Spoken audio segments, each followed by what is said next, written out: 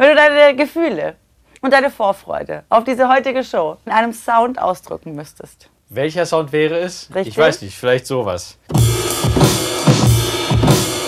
Das klingt natürlich nicht so schön wie da, aber das ist ein bisschen von...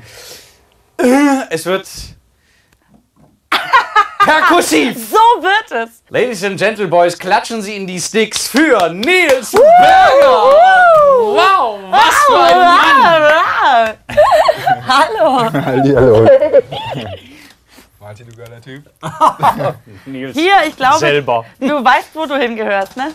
Normalerweise schlägt das Schlagzeug, nämlich hier, und ist eher so ein bisschen off. Und wir haben nur für dich eine Bühne gebaut, für dich und die Drums sozusagen. Traumhaft. Guck mal, was da ist. Ach so, Hast du schon gesehen? Ja, Herr Berger hat seine Snare mitgebracht. Als ich die machen lassen habe, war ich auf Tour. Und also irgendwie an Day-Offs, habe ich die weggegeben und habe mit dem Soundmann darüber gesprochen, was da für Bilder draufkommen, und habe ihm erzählt, dass da halt Dynamitstangen drauf sollen. Dann sagte er, ja, mach doch haarige Eier drauf. Ja, Nein, wo? Ja, okay, das ist ein bisschen stilisiert, aber... Ich frage mich jetzt, wie ich von den behaarten Eiern dazu komme, den Nils zu bitten, dass er mal zeigt, was er macht, damit die Leute zu Hause wissen, was er macht. Zeig mal, wie du Eier hast.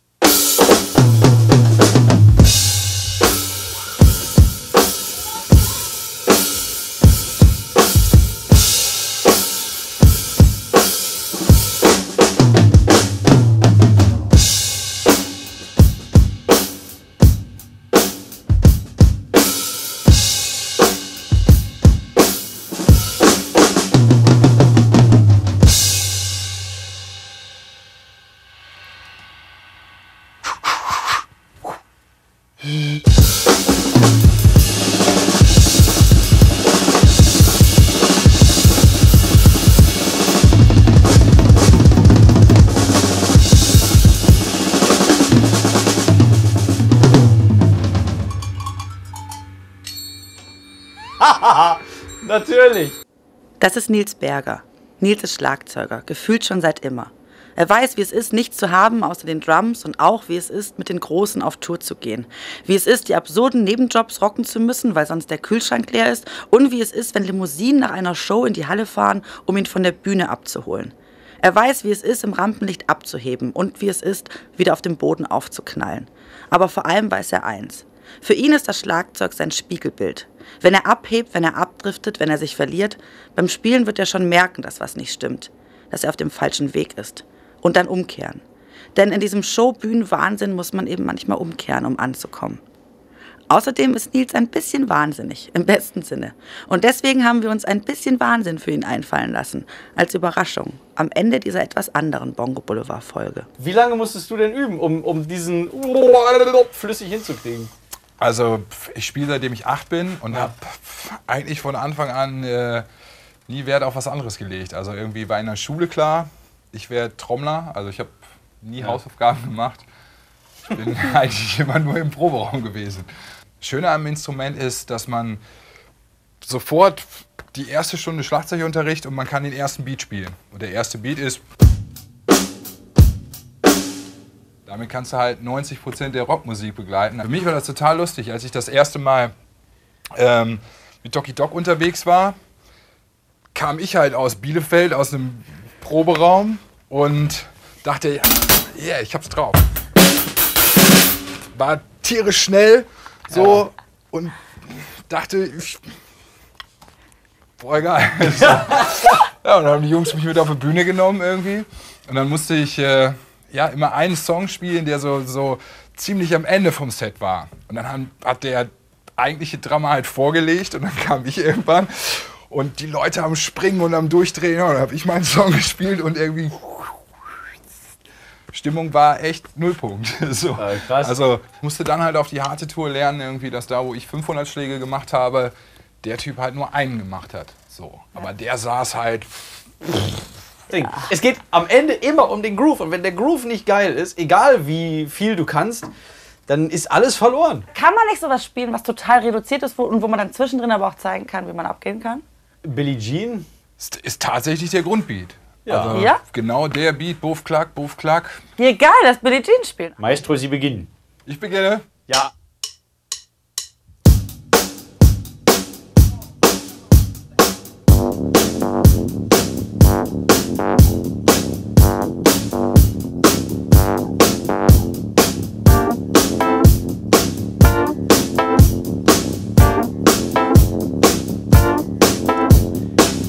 She was more like a beauty queen of a movie scene. I said, I'm not do you mean I am the one who dance on the floor and around? She told me Billie Jean, she crossed the scene. That any man in the man in green, I am the one who dance on the floor and around. Mother always told me, be careful what you do. You're making me good time. And people always told me, be careful with love. What you do, 'cause I like it 'cause it's true. Billie Jean, not my love. She's just a girl who claims that I am the one. But the kid is not my son.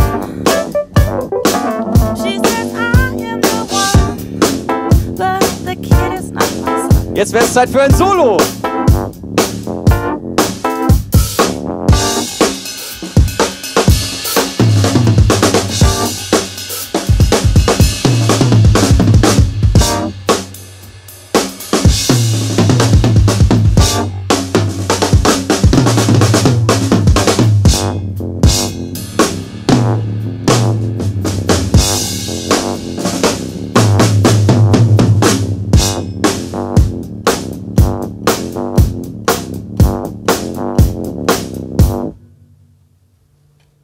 Nice. Ey, wenn man es kann, wie geil ist das, wenn man es richtig kann? Richtig gut. Ey, also ich habe großen Respekt immer vor dieser Tightheit. Und dabei noch laut sein. Dann diese Kombination aus so voll, tight und Bärm und dann aber auch so ganz leises Petting und dann wieder laut. Aber ich glaube tatsächlich, dass das so ein bisschen ausstirbt. Also bei allem, was ich so an neuer Musik, also gerade wenn ich jetzt ein Festival mir angucke, wo viele neue junge Bands spielen, die sitzen alle eben mit diesem relativ jazzigen Aufbau und So wie bei uns. spielen alle so. Wenn du sagst, das ist so ein bisschen der Rock'n'Roll, dass der jetzt weg ist, oder was? Also der Rock'n'Roll ist nicht tot, der ist halt jetzt im Schlager irgendwie. Ich war mit Oh, das ist eine These. Die können wir rausballern. ohne Scheiß, ich war mit Thomas Der Anders auf Rock'n'Roll ist Tour. jetzt im Schlag. Wo warst du mit wem? Sorry. Mit Thomas Anders war ich unterwegs, das war auf jeden Fall voll Rock'n'Roll. Also irgendwie da konnte sich so manche Rockband echt brausen gehen, wie der unterwegs ist. So, ich war mit Roland Kaiser auf Tour, das ging auch gut. Ja, also muss man keine Sorgen haben. Boah. Wir holen für jeden Gast, der uns besucht, eigentlich ein neues Instrument in die Box, welches dann in der Box bleibt. Aber ich weiß ja, was soll ich dir jetzt hier reinstellen, was dich noch beeindruckt? Also wird es dich überhaupt nicht beeindrucken, was jetzt kommt. Aber ich freue mich innerlich hart, weil ich weiß, du kannst da was mit anfangen. Ich freue mich so sehr, dass es in der Box endlich passiert. Aha. Aha, aha. Das ist die unspektakulärste Überraschung. Ach so, oh nein. Und das sieht auch noch so bescheuert aus. Oh. Jetzt kann er mit beiden Füßen die Haie zum Beispiel loslassen, mit dem einen und dann so. Und dann mit. Das ist ein Wahnsinn. Okay, zeig mal. Achte. Also rechter Fuß, linker Fuß.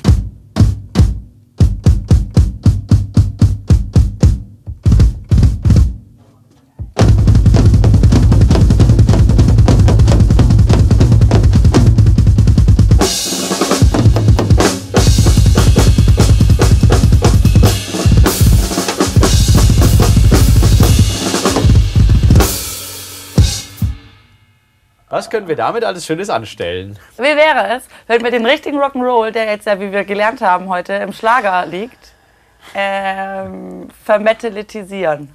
Ja, Helene. ja, ich habe es kommen sehen. Ich habe es. Wir grüßen Helene Fischer und Finn Kliman. Finn Kliman, dieser Song ist nur für dich. Ich kenne den Text übrigens nicht. Von Atemlos? Ja, woher denn? Ich drucke ihn dir aus, damit du dich nicht rausreden kannst. Scheiße! Herr Fischer, nur für Sie, Ihr Lieblingslied. Wir ziehen durch die Straßen und die Clubs dieser Stadt. Das ist unsere Nacht, wie für uns beide gemacht. Oho!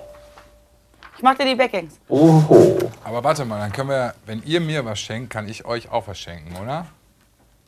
What? Wir haben noch nie was geschenkt bekommen. Echt nicht? Ich habe euch Sein könnte. Shaker mitgebracht. Ey, wir haben noch nie ein Geschenk bekommen, das allein. Aber, Natürlich. und das Geilste ist, die leuchten im Dunkeln. Geil. Oh, vielen Dank. Hier, der andere ist für Marie. Da kennen wir jetzt um die Wette toten Mann. Alter, unser erstes Geschenk. Skullshaker. Oh, vor allem, man kann die richtig geil halten hier. Die klingen auch echt geil. Die sind, wenn du beide in der Hand hast, die klingen echt schweinegeil. Unser Der erstes sieht richtig Geschenk. schön aus, danke. Sing du doch die erste Strophe. Ich versuche dann, mich irgendwie durch den Refrain zu Was, aber wie soll ich wursteln. das singen? Soll ich das so singen, als würde ich es ernst nehmen? Ja, wenn das geht. Okay.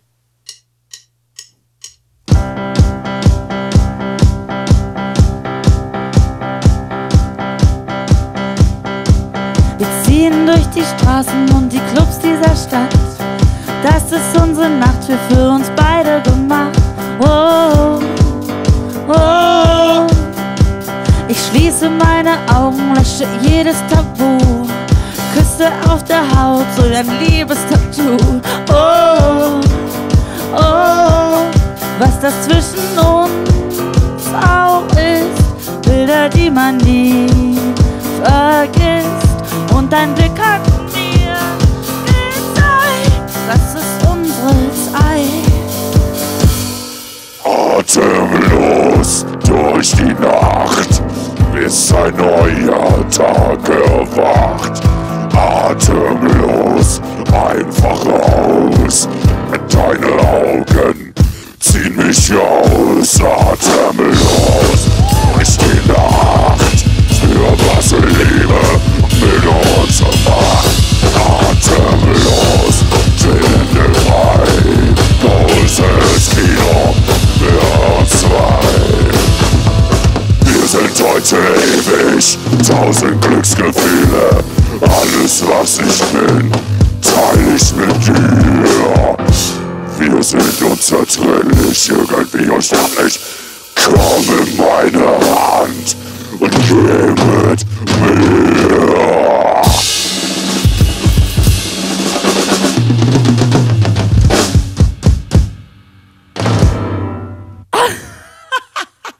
What the fuck just happened? Ich war ein bisschen erschrocken über diesen Text. Bei was warst du geschockt? Bei deine Augen ziehen mich aus. Ih, schmutziger Text. Weg damit. Du hast einen Guinness-Rekord am längsten am Stück Schlagzeug spielen. Das heißt, du bist was ist man dann? Weltrekord, Weltmeister. Was ist der offizielle Titel? Ey, tatsächlich ist es, glaube ich, irgendwie Weltrekordhalter. Für mich war das auch die ganze Zeit so ein bisschen mein kleiner hässlicher Bruder, mit dem ich eigentlich nichts zu tun haben wollte, weil der Rekord sagt ja nicht aus, dass du trommeln kannst. Also der Rekord sagt eigentlich nur aus, du hast total einen an der Murmel. Und wir hatten vorher ein paar Sponsoren gefunden, ich war völlig pleite, die dann aber auch irgendwann gedacht haben, okay, wenn der Typ nach 2 Stunden aufhört, wäre es vielleicht auch nicht so die beste Werbung und sind dann auch teilweise wieder abgesprungen und so weiter. Das fing echt übel an. So. Und dann hatte ich so eine Schallschutzkabine, ähnlich wie das Ding, nur halt ein bisschen kleiner, einfach so ein Wintergarten auf dem Anhänger. Und dann haben die mich da reingesetzt und dann war eine Stütze kaputt, dann stand das Ding schräg irgendwie, dann passten die Maße nicht, das Ding war viel kleiner, als es sein sollte. Dann saß ich halt in so einem Türrahmen und beim Spielen halt immer in die Türrahmen gehauen und so weiter.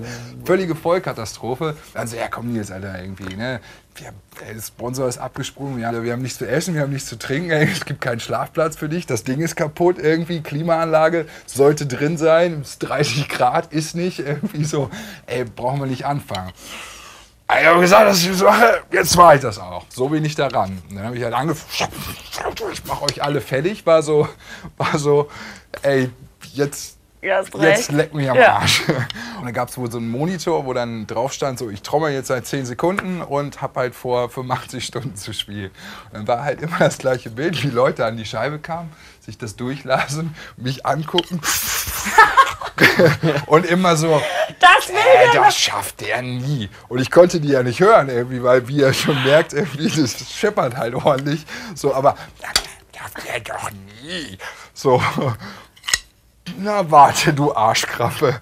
Und dann war tatsächlich das die Motivation. Muss man da Pipi machen? Wie macht man das? Also, du hast ja nicht von Dienstag bis Freitag nicht gepennt und nicht Pipi Ja, ich gemacht. habe alle 4 Stunden 15 Minuten Pause gehabt, um quasi pinkeln zu gehen. Du hast aber dann auch nicht mal eine Viertelstunde hingelegt in der Zeit. Doch klar, ich habe dann irgendwie... Powernapping gemacht. Ja, so Powernapping, aber eigentlich eher duschen gegangen. Duschen war geil irgendwie, weil komplett nass geschwitzt irgendwie.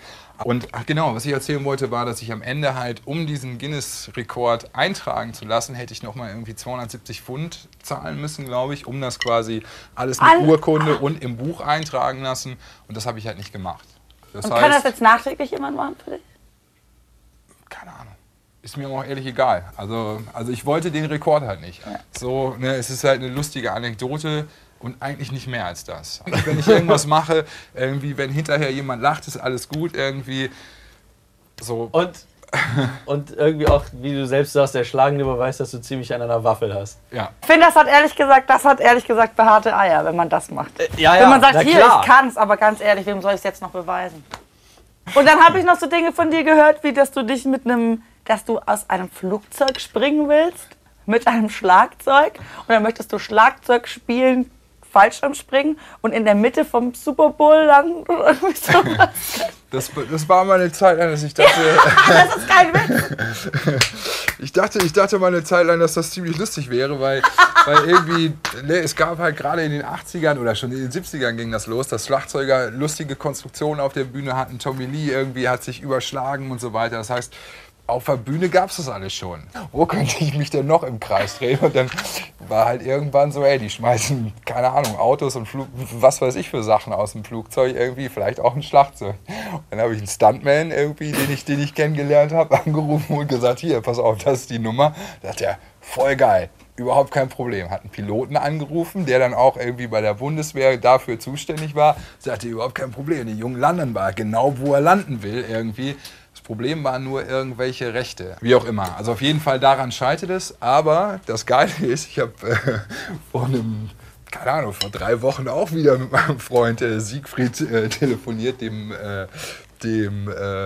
Stuntman. Und wir haben die Nummer ein bisschen kleiner gemacht. Wir würden es... auf dem Doppeldecker würde funktionieren. Also quasi der Doppeldecker, da das Schlagzeug oben drauf und man könnte... Ein Looping, du meintest ein So. Ja, so ein...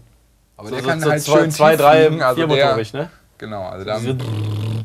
Genau, so. Und vor allem trommeln und dabei sich Landschaft angucken, ist auf jeden Fall eine sehr, sehr lustige Nummer, wie ich finde. Ach ja. Ich bin gerade so glücklich auf einmal. Vielleicht spielen wir noch einen Song und dann erzähle ich dir, warum ich gerade so glücklich bin. Wir haben uns 2 Sachen überlegt. Marie, Marti, wenn ihr an Popsongs denkt mit Schlagzeug, was fällt euch ein? Ich habe gesagt, In the Air Tonight. Genau. Und Marti hat gesagt, Afrika von Toto. Okay. Und ich, beide Songs sind eigentlich ziemlich geil. Ich finde, wir haben uns richtig gute Songs ausgedacht. Richtig gute Songs. Voll geil. Tolli. Sollen wir Toto spielen? Na, von mir aus. Also. Pass auf, wir probieren es mit Anzählen.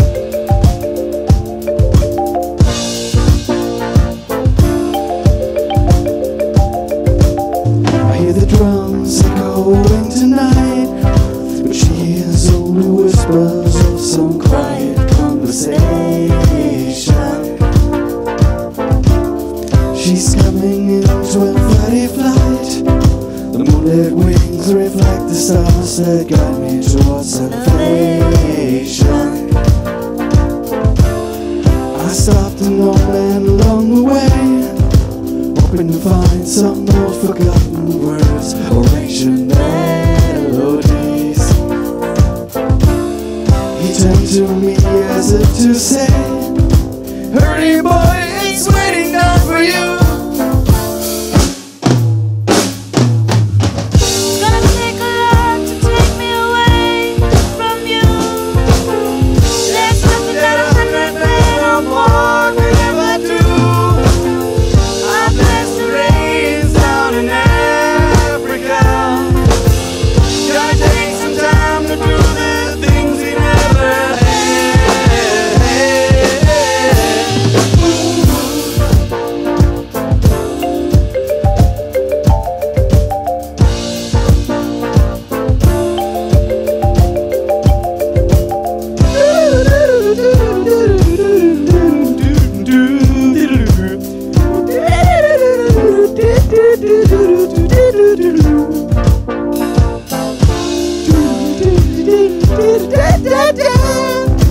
Hurry boy, she's waiting down for you.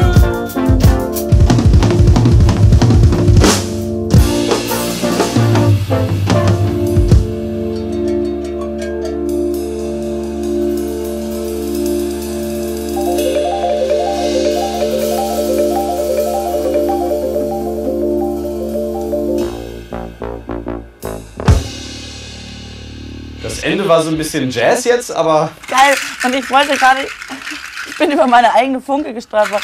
Wenn ich warum den, machst du denn sowas? wenn ich, den, ich wollte noch ein bisschen Natur in den Toto-Sound bringen. Geil.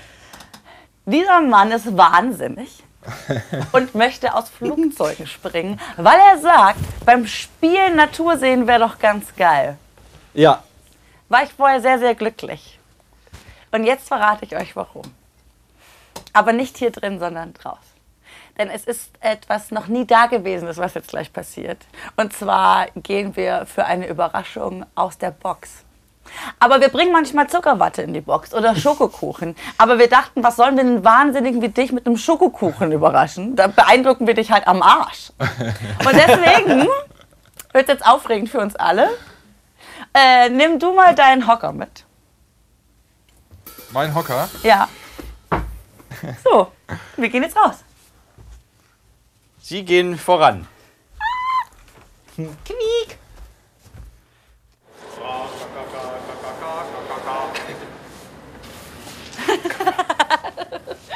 Ich dreh durch. Wie geil ist das denn bitte?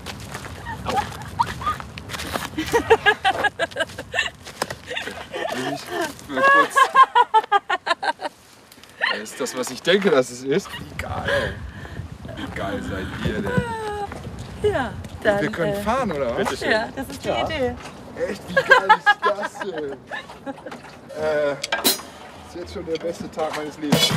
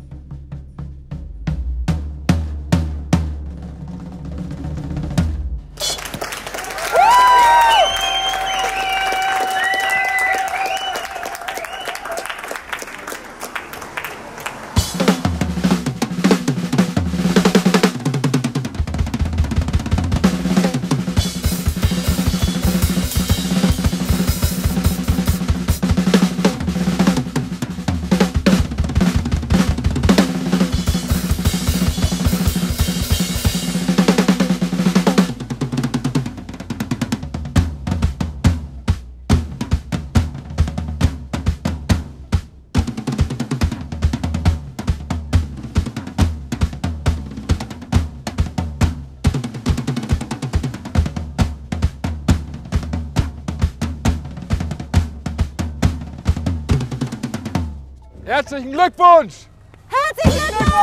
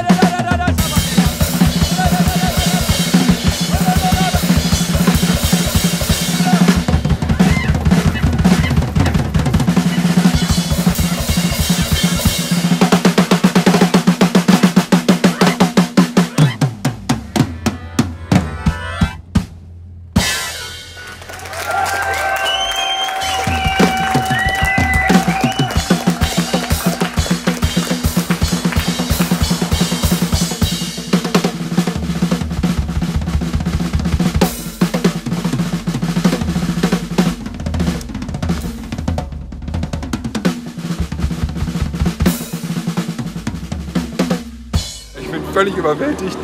Mega geil. Echt mega geil. Ich bin noch ganz schweißig. Naja, das wird jetzt nicht besser.